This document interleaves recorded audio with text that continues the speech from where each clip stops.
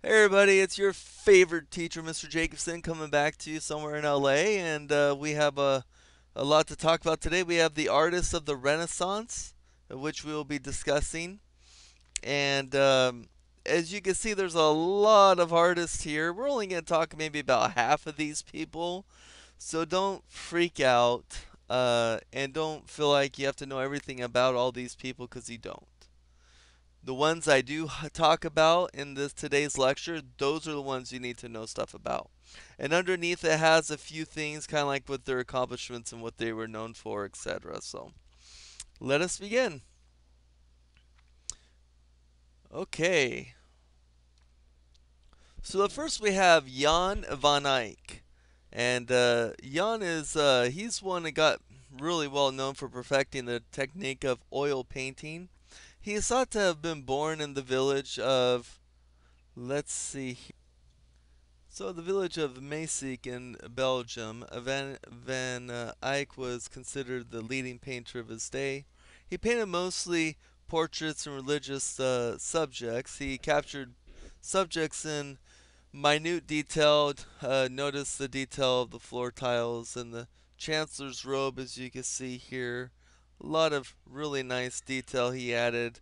Most artists are very much known for their attention to detail. They're usually perfectionists, and those of you who are artistic and know that perfectionism is could be a blessing and a curse.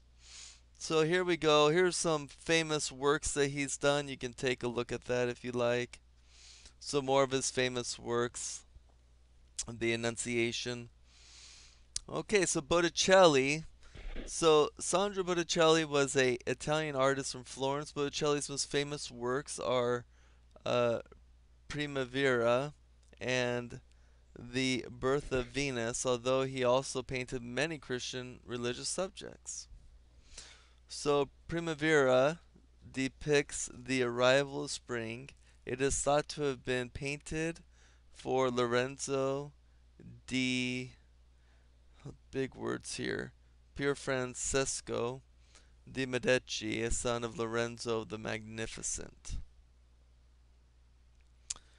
And as you can see, more skin, which was common in the Renaissance period. I'm just going to let you go ahead and read this as well. This is just more pictures about the Primavera. In 1481, Botticelli was commissioned by Pope Sixtus uh, to point the to paint the walls of the Sistine Chapel. He also illustrated Dante's Inferno. Botticelli spent all his life in Florence except for his visit to Rome. And in Florence, Botticelli was a protege of the Medici family. Botticelli remained little known for centuries. After his death, his works was rediscovered in the 19th century. So, like most great artists, you really don't get appreciated until you're dead. There are a few exceptions. Botticelli produced little or no paintings during the last 10 years of his life. It was not until 350 years later, his death, that the world recognized Botticelli's contribution to art. So, here is Adoration of the Magi, and go ahead and just finish that up, and we're going to finish up Botticelli here. A lot of really nice pieces Botticelli did, and more.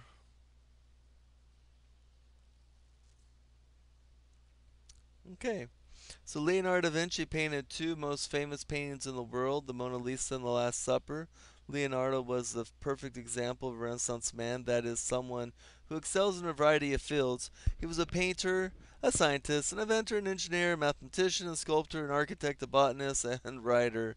Um, Only 15 of Leonardo da Vinci's paintings still exist, unfortunately. The Lady of Ermine is one of the only four portraits of the women that Da Vinci painted.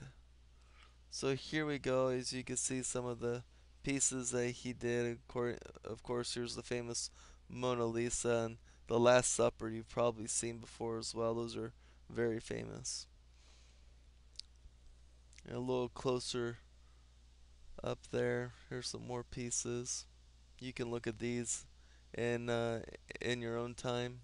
I'm just gonna go pretty quick through here.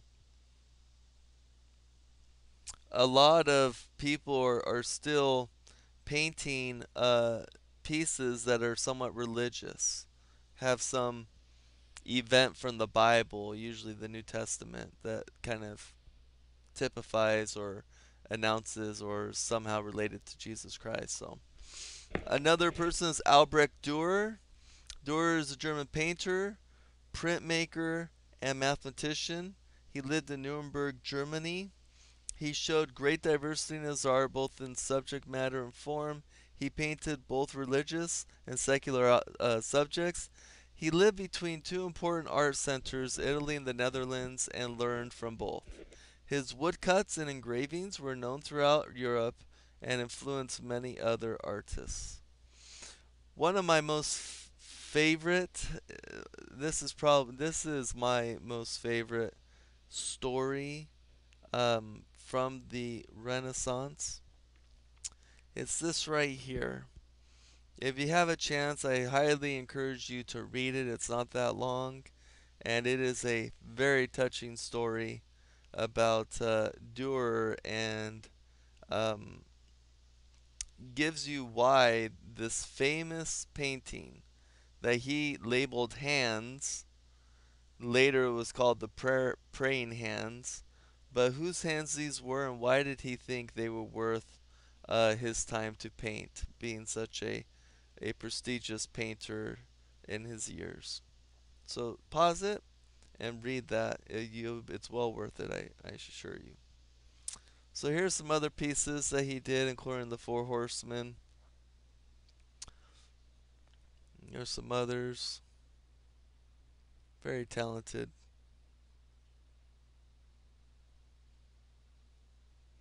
Okay, so Raphael.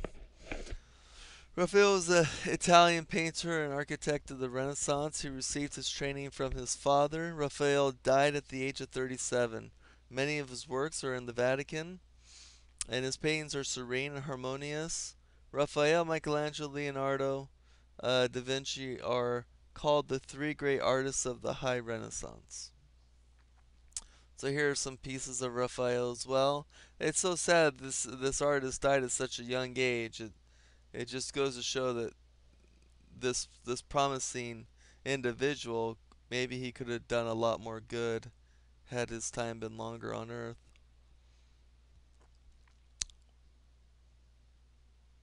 Beautiful, just beautiful murals. Okay, Michelangelo. Michelangelo is a painter, a sculptor, a poet, and engineer. His most famous sculptures, the Pieta and David, were done before he was 30.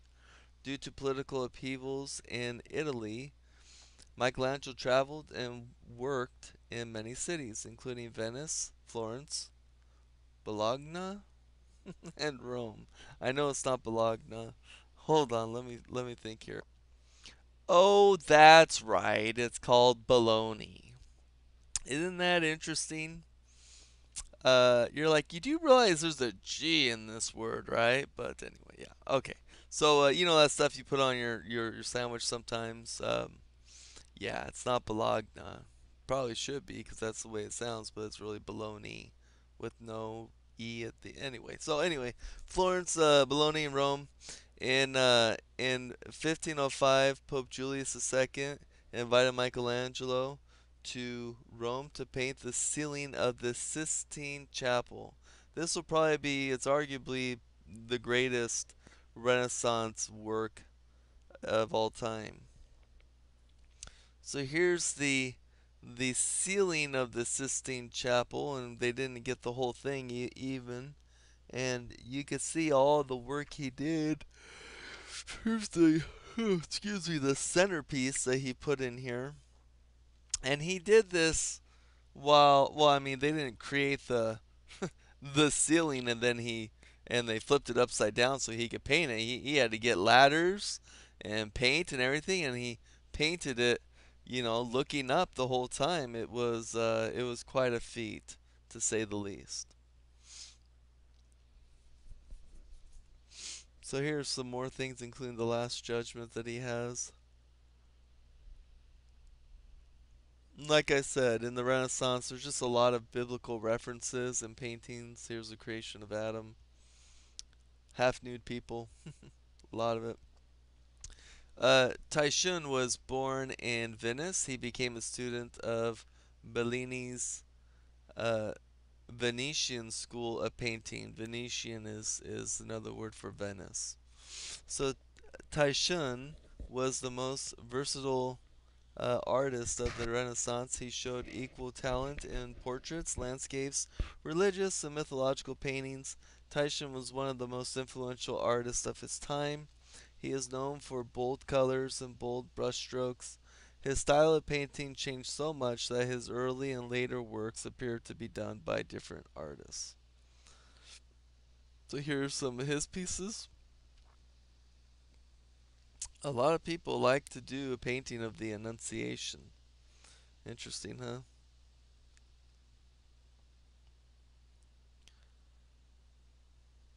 And that's it. So we're pretty much done for today. So go ahead and make that summary and do it well, everybody. Don't just try to make a page and not include Taishin or anybody at the end and end at Durer or any others. Give a full summary.